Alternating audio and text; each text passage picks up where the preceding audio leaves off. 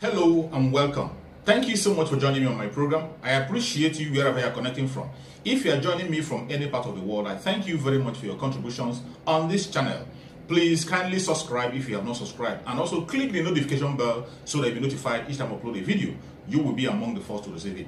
In this channel, I bring information to your doorstep. I bring news from all channels, from every angle. Things that have to do about the world, things that have to do about Africa, more especially Nigeria.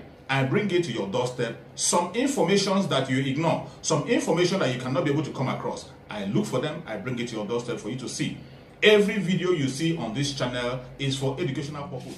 About the tech ecosystem, a lot of people argue with you that there was something called Ideas Hub set up by the federal government, a federal government tech hub before this administration. There was also a certain Omobala Johnson that was before this administration that opened up the tech ecosystem. So just because of balance, and let's get the empirical facts right on ground. Secondly, your vice presidential candidate said something at the NBA conference. Your vice presidential candidate, Shatima, said that I will handle security, and President Bola Tinubu, if he's elected, will handle economy.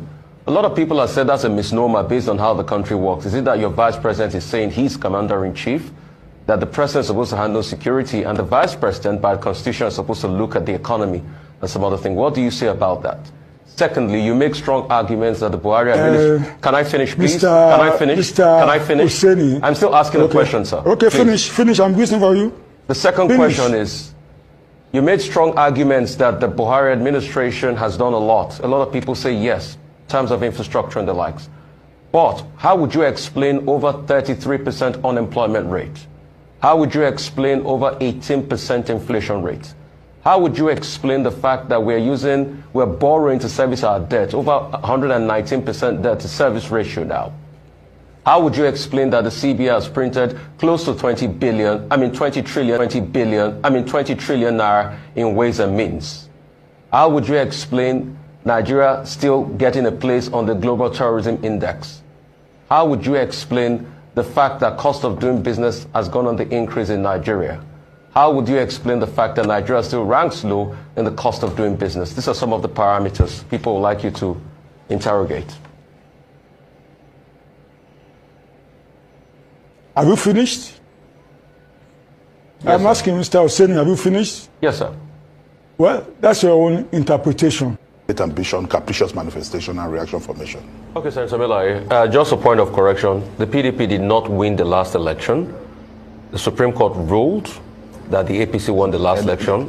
INEC returned it. Just for the sake of facts for our viewers out there, the PDP lost the last election. Secondly, moving on. We won the election, and the election was rigged. Mr. Milai, you don't have the facts. The PDP lost the last election, and that's the fact on ground. We have the facts that the election was rigged against the PDP. And the Supreme Court had ruled that the APC won that election. Moving on.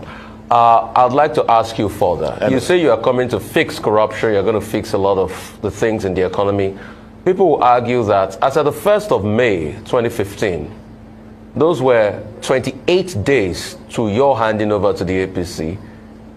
The power production dropped to 2,800 megawatts. You can go check it. Those are the facts on ground.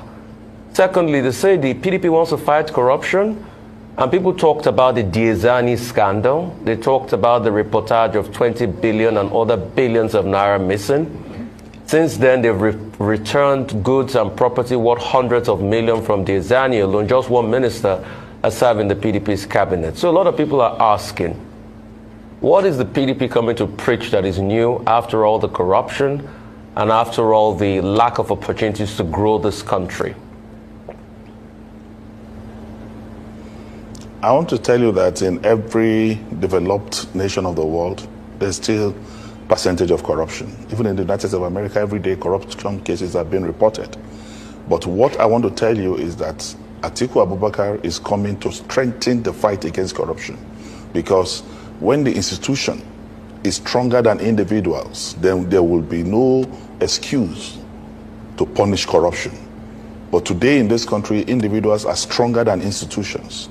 But Atiku Abubakar will make sure that institutions become stronger than individuals, and the fight against corruption will be, there will be a robust improvement in the fight against corruption. And I mean, there will be severe punishment for corruption. I do not have the details of the Desiani situation, and they've been prosecuting that for close to 8 years. We have not seen any massive results. I have not seen any, I mean, categorical judgments to buttress that matter. But however, I want to tell you that this administration, there's improvement on daily basis. I mean, there's evolution, positive evolution every day in the world. And what Atiku is coming is to build on the successes of PDP in the yesteryears, which cannot be compared with the outrageously calamitous situation we have today.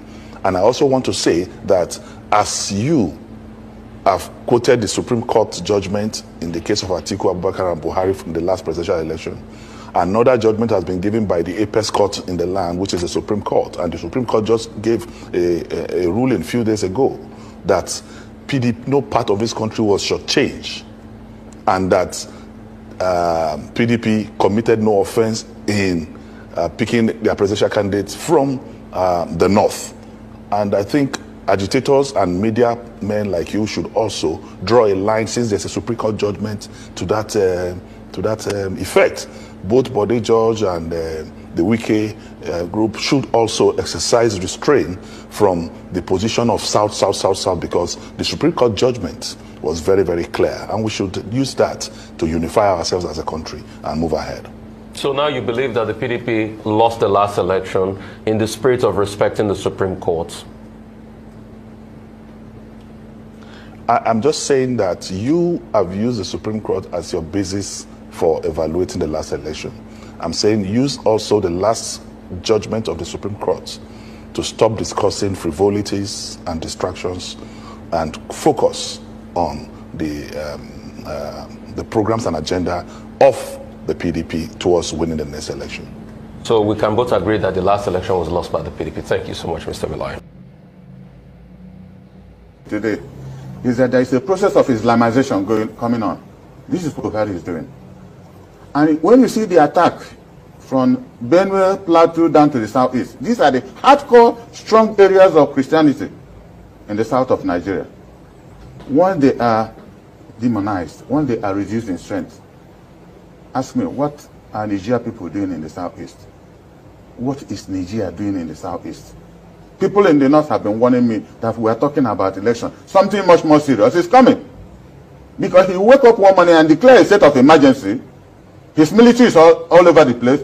His herdsmen have taken over the whole southeast. Our people will wake up and you don't even know where to run to. You won't remember that P2B or Atiku, anybody is running for presidency. He has a different agenda. This is why he's not interested in the killings in his country. Killings will be happening, and he jumps into a plane to travel abroad. Tinubu has not visited the southeast, not in primary, before primary, or after that. He's not interested. Instead, his deputy, his vice presidential candidate said that P2B will be an Igbo president, not a Nigerian president. What an utterance for people, somebody to make. He shows you the inner thinking against my people. Why must he say that P2B will be an Igbo president? Why? Why makes that kind of statement public? This is a man who harbored and developed Boko Haram.